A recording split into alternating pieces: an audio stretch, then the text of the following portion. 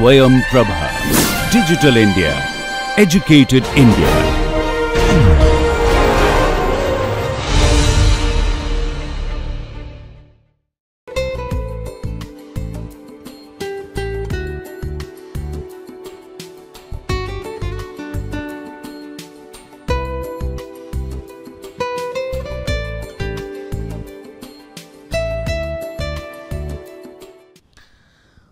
Welcome to this session of the class. So, we are basically looking into the various properties of the membrane based systems and various definitions which will be quite useful for the process modeling.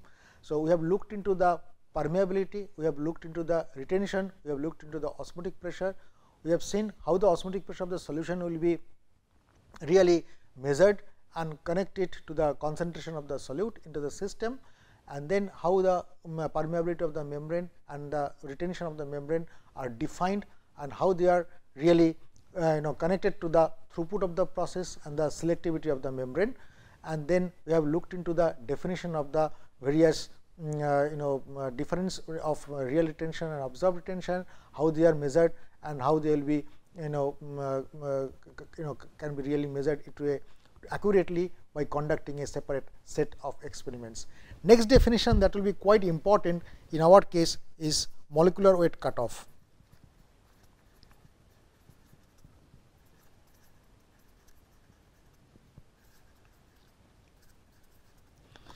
So, sometimes you will be seeing this MWCO of the membrane is really very important in order to specify a membrane.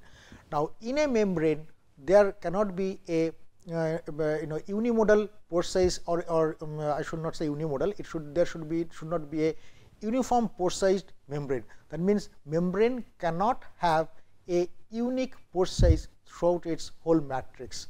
So, therefore, what will be existing, actually what is existing is that there will be a distribution of pore size that will be existing into the membrane.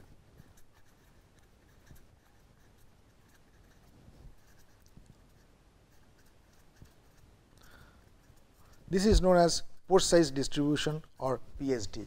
So, therefore, if you would really look for a membrane, you cannot have a uniform pore size membrane, there will be a distribution of pore size, although one can have an average pore size. So, if you remember that whenever we are discussing about the categories of different membrane based processes, we have specified some pore size of the membrane. Now, this pore size is basically an average pore size of the of the membrane. Now, this average of the pore size is basically obtained by the averaging the pore size distribution. Now, this how the pore size distribution is calculated, this will be calculated by measuring the retention versus molecular weight of solutes.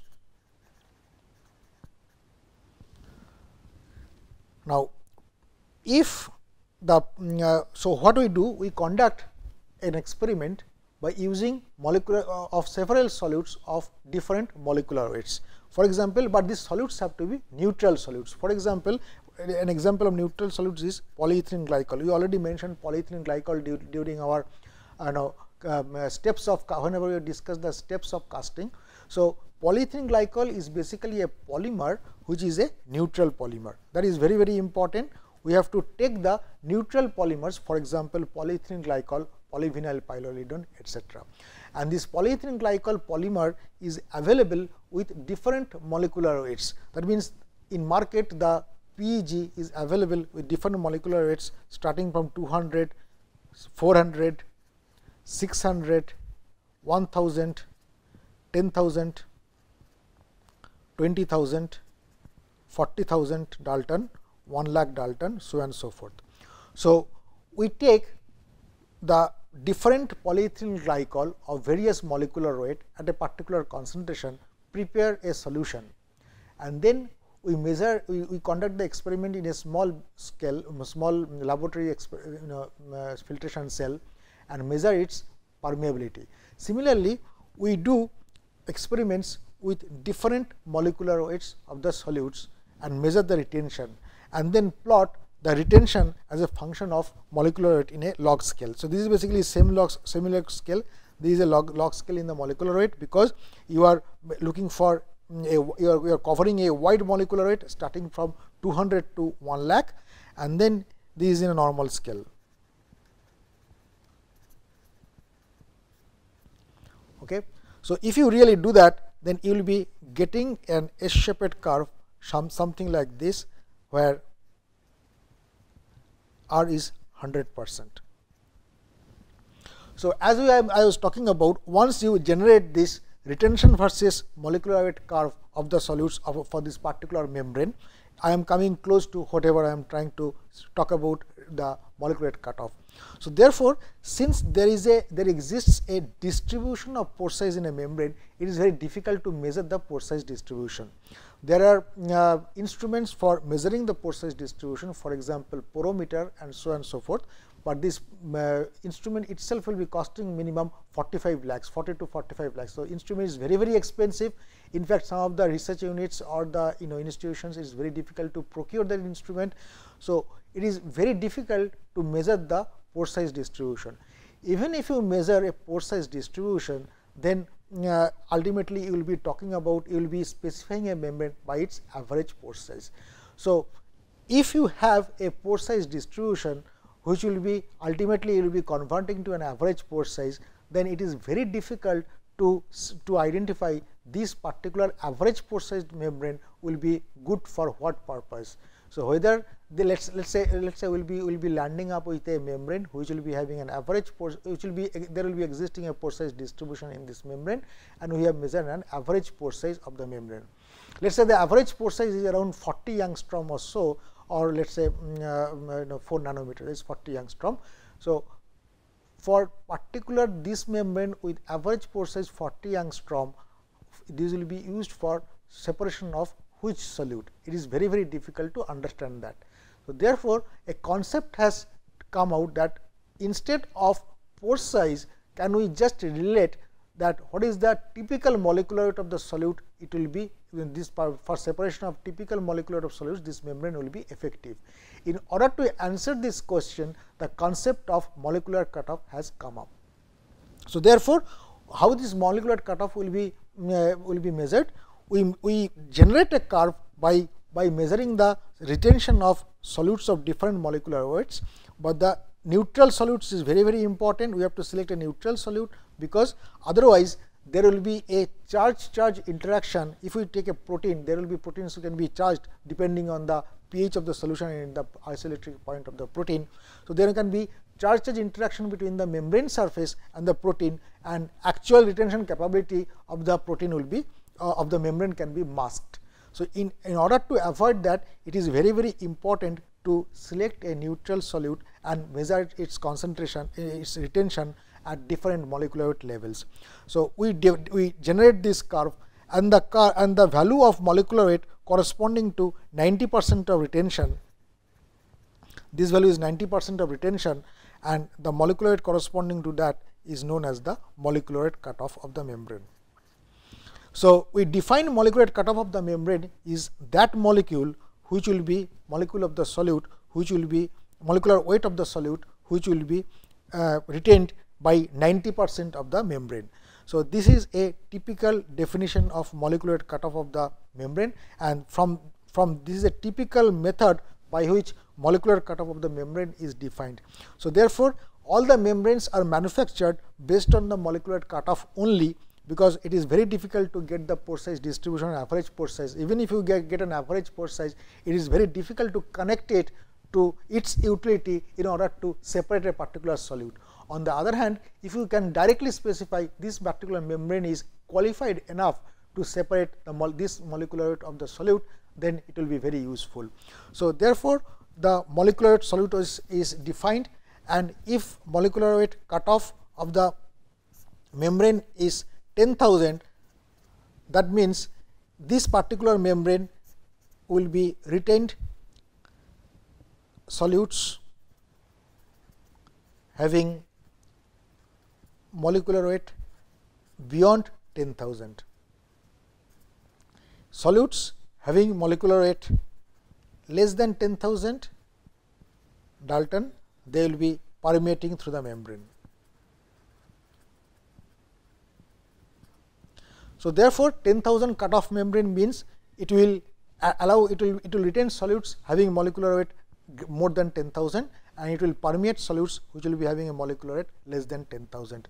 So, if you go to a manufacturer, he will not supply you the membrane based on its average pore size, he will supply you the membrane based on the molecular cutoff. One has to place an order that I would like to have 10 pieces of 10,000 molecular cutoff, 10 pieces of 1 lakh molecular cutoff, 10 pieces of 10,000 or 2,000 molecular cutoff. So, he will be supplying the material to you. So, what is the molecular cutoff is therefore? Therefore, the molecular cutoff an easy way to represent or quantify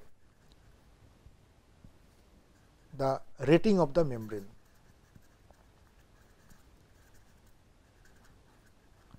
And the principle based on this molecular cutoff is defined is that molecular weight of the solute is directly proportional to the size of the solute.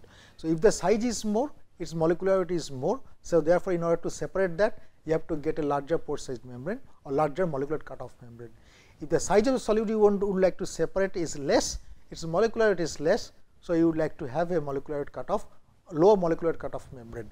So, one can identify a particular membrane by looking into the molecular weight of the solutes to be separated, and the molecular cutoff value will be helping in identify that particular membrane for that particular purpose or application.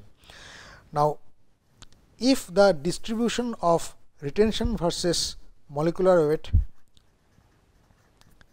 is very sharp, then it is called a narrow cutoff membrane.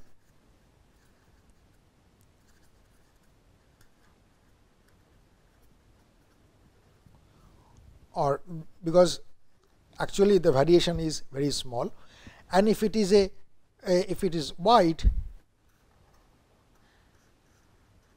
then this is known as the diffused cutoff membrane.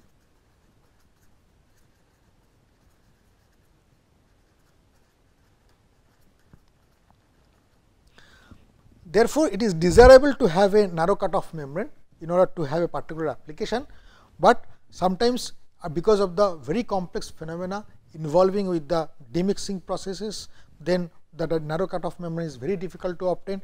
Most of the cases one land up with the diffused cutoff membrane, and from the molecular weight cutoff as defined as 90% retention of the solute is an easy way to identify a particular membrane for a particular operation.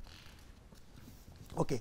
So, we have looked into the various applications of the membranes and various properties that will be really looking into the membranes, which will be really useful for our purposes, for our modeling purposes. Now, let us look into the details of the various driving forces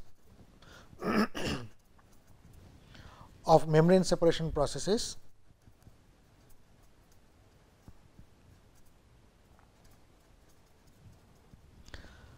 The basic transport driving forces of the transport processes is the passive transport. They are categorized under this.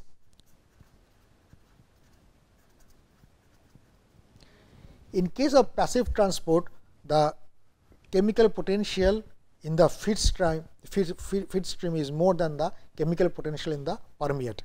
So, let us say this is the feed or retentate stream, and this is the filtrate or the permeate stream. By the way, now in case of a membrane, the feed stream is also called as the retentate stream, because that is retained by the membrane, and the filtrate is also known as the permeate stream or permeate side, because that has been permeated by the through the membrane. So, in the feed stream, if the chemical potential of a particular component A is higher than the chemical potential in the downstream, so mu A prime is the chemical potential in the feed, and mu A double prime is the chemical potential in the permeate, and if mu A prime is greater than mu A double prime, then there will be solute transport through the membrane from the feed site to the permeate site, and this is known as the passive transport.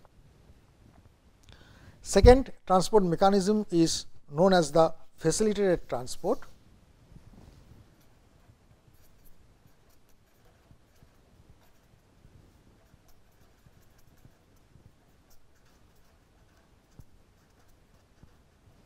Now, in this case, the transport has been facilitated by an agent that is present within the membrane barrier. So, this is the feed site, this is the permeate site, and you have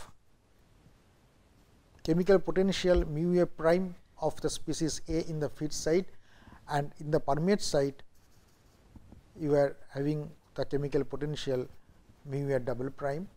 But in this case it is not a straight this thing, the solute will be dissolved in the membrane matrix. So, this is the membrane in the membrane matrix, and there is another species B that is present in the membrane matrix. It will be making a complex with the solute. So, A plus B will be giving to AB. So, there will be a species that has been present within this membrane. So, this species will be will be reacting with A, forming a complex AB whenever A is dissolved into the membrane matrix or the polymer matrix. Now, the AB is formed, the complex AB is formed, and AB is not allowed to come out of the membrane either in the feed site or into the permeate site, but AB does not have any concentration in the permeate site. So, therefore, because of the concentration gradient, it will be transported by diffusion through the permeate site, and it facilitates transport of A from the feed site to the permeate site. Then it will be dissociated in this site, and A will be dissolving to the permeate site. So, in this case what is happening, that the agent B is facilitating transport of A from the feed site to the permeate site. Therefore, this process is called the facilitated transport. The third process is known as the active transport of species. In case of active transport, the solute is transported from the feed site to the permeate site by active transport. So, it is being transported against its potential difference. So, chemical potential of A is in the feed side is mu A prime, and that is in permeate side is mu A double prime. So, there will be an agent here who will be again making a complex with A, and then it will be transported, and that will be giving you the activation energy, and this will be transported against the driving force, and then it will be dissolved to the permeate side. So, this active transport is generally occurring in most of the biological systems in physiological system. Most of physiological system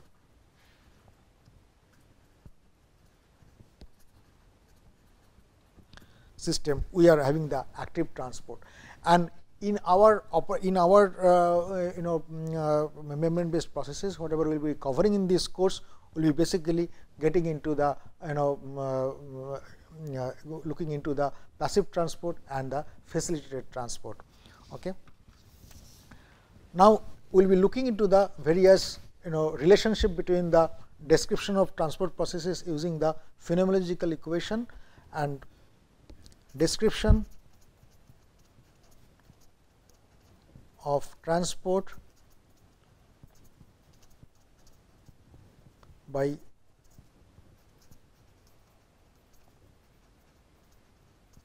logical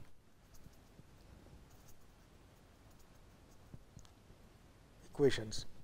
So, the transport of solute through the membrane can be described by the phenomenological equation. Let us first understand what is the phenomenological equation. This is nothing but a natural phenomena which will be arising out of cause effect relationship.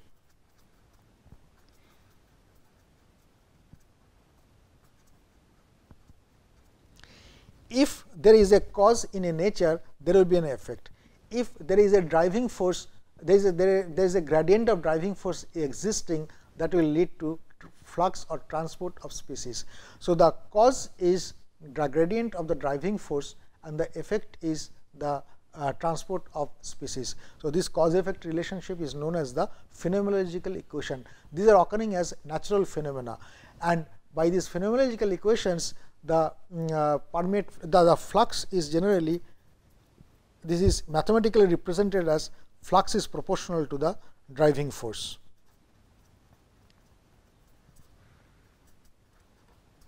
So, they occur in the phenomena, and the proportionality constant is the characteristic property of the system. So, what is the proportionality constant?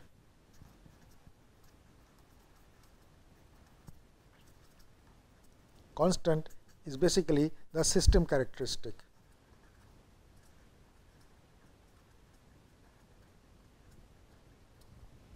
Okay. Now, there are several phenomenological equations or physics, similar type of phenomena are happening, and various famous laws are existing to describe this system. So, let us just have a summary of this, which are quite common to us. Phenomena involved, phenomenological relation, flux, driving force,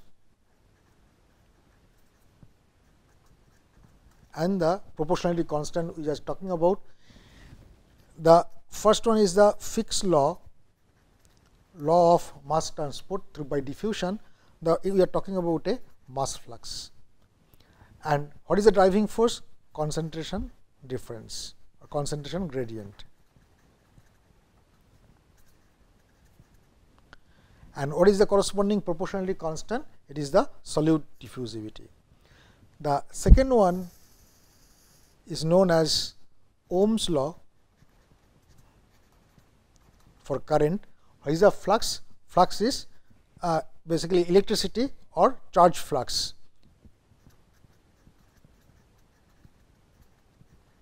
What is the driving force? Potential gradient, electric potential gradient.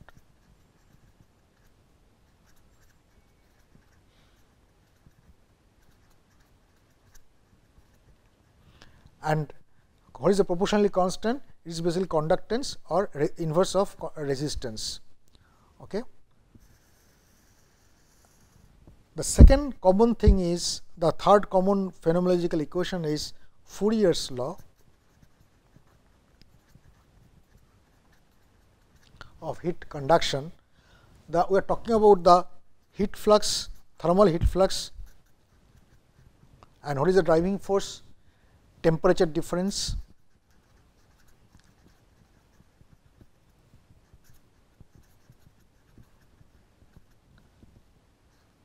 And thermal conductivity is the proportionality constant. So, these well known three examples are the examples of phenomenological equations or relationship, how a phenomena is related to the driving force. So, the flux is the cause, and the driving force is the cause, and the flux is the effect or the result. And various constants of this cause effect relationship, proportionality constants, are basically related to the various system properties. Similarly, in our membrane based processes also, we are having a volumetric flux or mass flux. If we just convert the volumetric flux by multiplying the density, we will be getting the mass flux, and this volumetric flux or mass flux is generated by the driving force. What is the driving force? In our case, maybe pressure difference may be a driving force.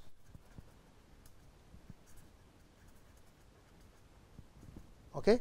So, volumetric flux is proportional to delta P if the pressure difference is driving force. These are for the pressure driven membrane based processes, and the proportionality constant is the membrane permeability.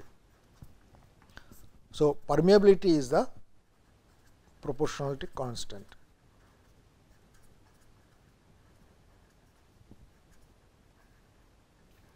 Sometimes permeability is also related to the resistance of the membrane, hydraulic resistance of the membrane, and this is related to the membrane resistance, and sometimes it is also called the hydraulic resistance of the membrane.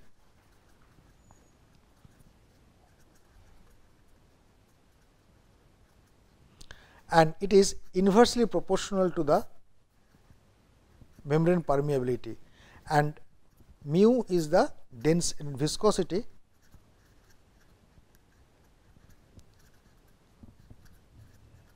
of permeating solution, and typically in most of the cases it is close to the water viscosity 10 to the minus 3 Pascal second. So, if the permeability is measured, or if the permeability is known, the membrane resistance can be evaluated. If membrane resistance is known, then permeability can be evaluated. If you look into the dimension of membrane resistance, if you put the value of dimension of mu, there is a viscosity, it is Pascal second, and permeability is meter by Pascal second, the unit of membrane resistance, hydraulic resistance, will be typically in meter inverse. Okay. So, therefore, in case of membrane based processes, under normal conditions, we have the volumetric flux or the mass flux is the cause or the result, and the pressure gradient is the driving force, and with the proportionality constant is given by the membrane permeability. Similarly, if as we have discussed, in an actual separation process, the gradient of chemical potential is the real driving force, and it will be having a pressure, temperature, and composition. So, any of these can be change in any of these will be causing the flow of the of the flux of the solute. So, if we have a pressure, so in membrane based processes, the driving forces may be interdependent. So, gradient of any of these or many of these or all of these or two of these will be causing a flux of the solute through the membrane. They can be interdependent. Thus, a concentration difference, a concentration gradient across membrane leads to flow of matter, also builds up pressure.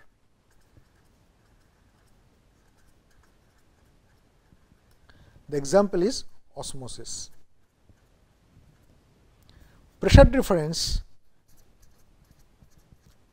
pressure gradient across membrane leads to volumetric flow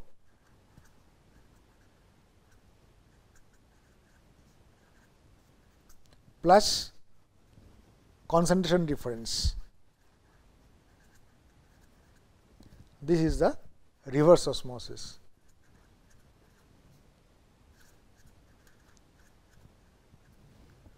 Temperature difference across membrane or temperature gradient across membrane leads to heat flow plus flow of matter.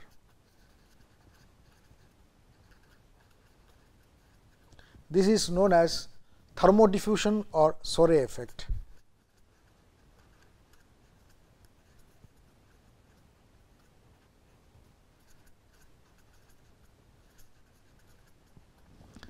And next is concentration difference across membrane.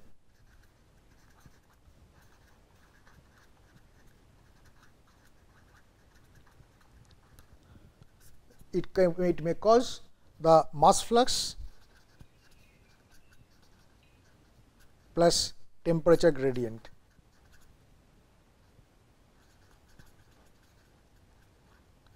This is known as the Duffer effect. So, therefore, we can see that the general driving force is gradient of chemical potential, which will be having 3 component: pressure, temperature and composition. Now, and these driving forces are interdependent.